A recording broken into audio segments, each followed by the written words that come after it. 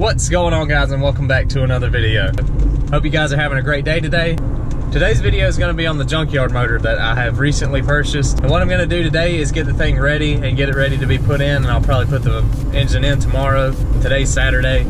I have the engine tore down as far as the oil pan. Everything's off of it because I am going to put my the trick flow heads I got on it and my E303 cam. The reason why I'm going back with the E303 cam is because it's a lot better as far as it being streetable and drivable. And plus, this is a junkyard engine that has 160,000 miles, and I do not want to take a chance at blowing this one up, you know, while I'm just having it, you know, while I'm saving my money up for the 347 stroker that I want to build. So the reason I put that cam in there is because it doesn't work off the same RPM range. This cam's, I think, is 2,200 to 6,000. My other cam was 2,400 to 6,800, I think. I'm pretty sure what happened to the other engine was the RPM itself and not the actual horsepower. But with this setup, it should still make about 370-ish, 350-ish horsepower at the crank, maybe about 300 at the wheels. And you know, that'll be plenty to drive around, be streetable. It'll be really good under daily driving conditions for the build that I'm gonna try to do just for this junkyard motor. And it should make me pretty happy. I was gonna just leave it bone stock and just drop it in, but just me being me, I had the stuff there, you know, I might as well reseal the engine, put new gaskets on it, and just go from there. But anyways, guys, we'll pick the video up once we get to the shop. Alright guys, we're finally up at the shop. Oh, speaking of race car, if you hadn't seen my last video, guys, be sure to go back and watch it. We actually took old Interstate to the Anderson Motor Speedway and went and practiced it. The car was really good. Really happy with it, and it was doing great, so it should be good for the race coming up this coming weekend. They actually canceled the April 20th race because of rain, which sucked, but you know, you can't really do nothing when it's raining.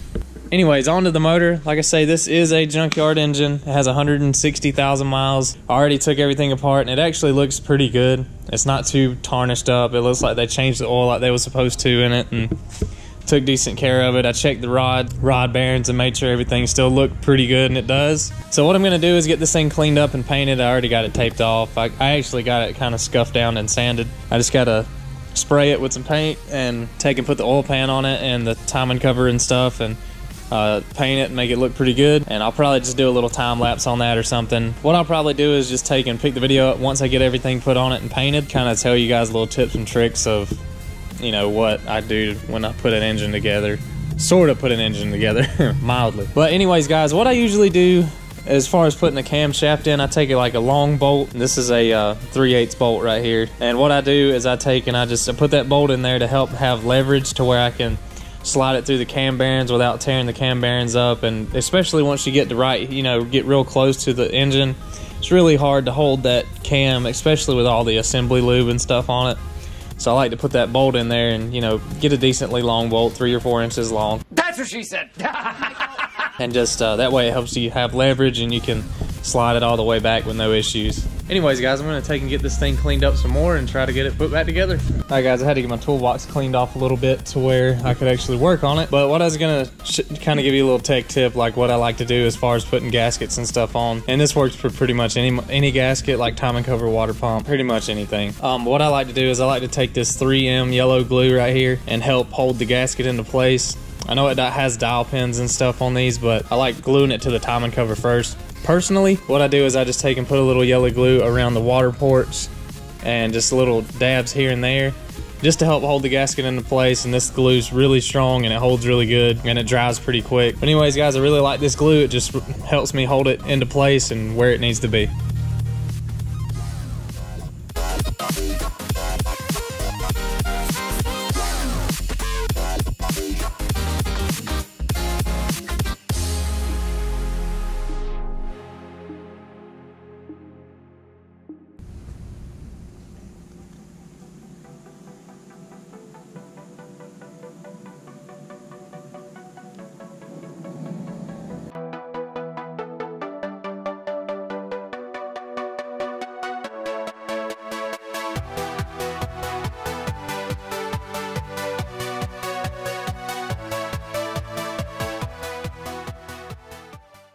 Alright guys, I'm going to show you another little thing I like to do. I already got the timing cover on. Whenever I put the oil pan gasket on, I like to put a little bit of silicone in these corners on the fronts and the backs, here and here, just a little, just enough to help seal off those little corners. And also on the timing cover right here, I'll throw a little silicone right there on those edges. Everything's torqued down underneath it and torqued down the timing cover, so it should be good to go.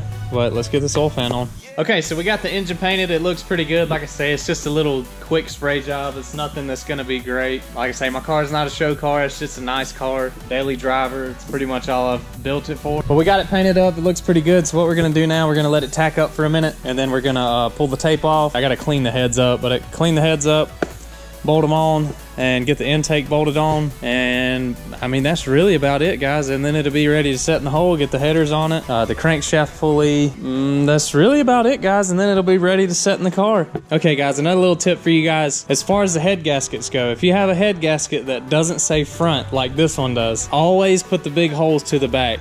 Because if the big holes are at the front, it's only gonna circulate water through the front side of this engine, and the back's gonna overheat. So always, if this gasket doesn't have a marking for front or back or say anything like that on it, always put the bigger holes to the back, because it allows water to flow through the heads and everything like it's supposed to, and circulate all the way through the block.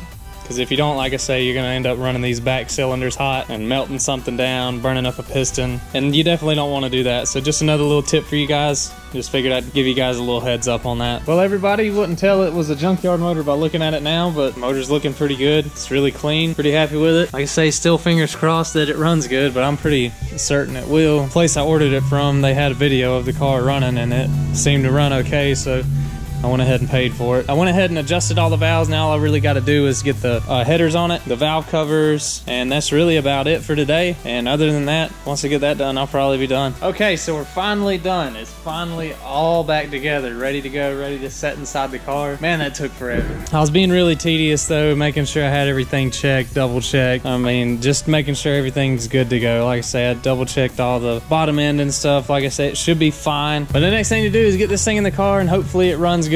I'm pretty sure it will. I'm pretty confident with it. Hopefully it'll last. It needs to last me about a year to a year and a half, maybe at most, maybe a year and a half, so I can save up, get my money for the 347 stroker I want to build. This is just going to be a mild build, just for, you know, just to get me by, just something that has a little bit of power, not too much. I'm sure it's going to actually perform pretty well. I just don't want to put that other camshaft in it, like I said in the earlier part of this video, just because I don't want to be able to turn it that many RPMs and risk blowing this motor up. That's the reason why I put the E303 cam in. The E303, I know a lot of people give them a lot of crap, but they perform well. I really like them. They've been around forever, and they're a really great street cam, just really good street performance cam, especially for something that's going to be driven a lot. And plus, while I got the car running, I'm going to take and do other little things to it as I go, just, you know, some interior stuff, try to get some coilovers for it. That's going to do it for today's video, guys. If you did like the video, be sure to smash that like button and subscribe if you're new here. And until next time, guys, we'll see you later.